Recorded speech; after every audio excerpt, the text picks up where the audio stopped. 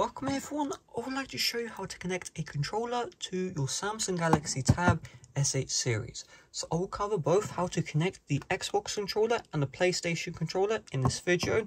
Just keep in mind, if you're planning on connecting a miscellaneous controller such as the Nintendo Wii controller or stuff like that, I will cover general instructions which you'll be able to follow in this video. So what you want to do is on the tablet itself, I want you to load up the settings app. And then inside the settings, I want you to tap into connections. It should be at the very top.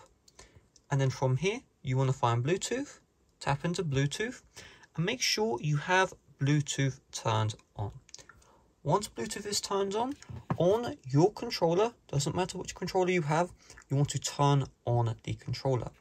Now keep in mind, most likely your controller is already paired to your console. And so what this means is, let's say I turn on my Xbox Series S controller, it will also turn on the Xbox Series S console. You can turn off the console after you have turned on the controller, so just keep that in mind. So the next step is you need to place your controller into pairing mode. So the reason why I have the PlayStation controller here is because the steps are slightly different depending on which controller you have. So if you have the Xbox controller, what you do is you hold down this icon right here until the LED at the front starts blinking. Now on the PlayStation controller, this includes PS4, PS5 and any later PlayStation models. You're going to see here the PlayStation button and the share button. You can see share button, PlayStation button. You're going to press and hold both buttons at the same time until you see at the front here a white blinking LED.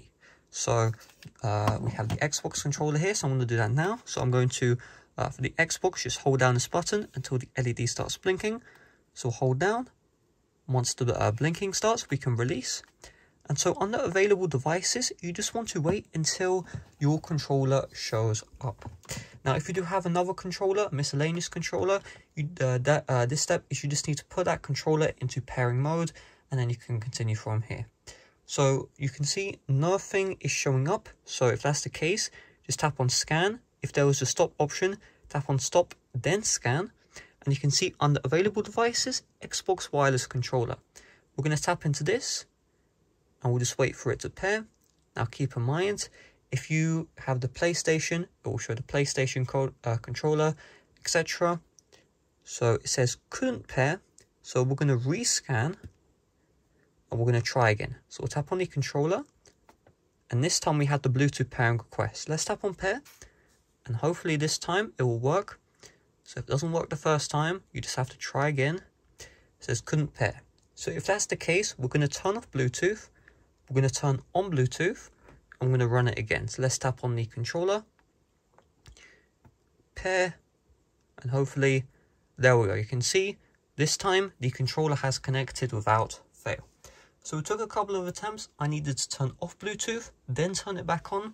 However, the end result is the Xbox wireless controller has been connected to my Tab S8 series. So, of course, if you have the PlayStation controller, you would see PlayStation controller here.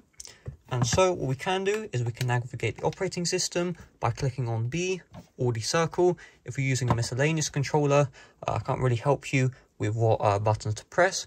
And of course, some games will support the controller, such as Minecraft, but not all games will support a controller. You should just keep that in mind. And with that being said, thanks for watching. See you guys later. Bye-bye.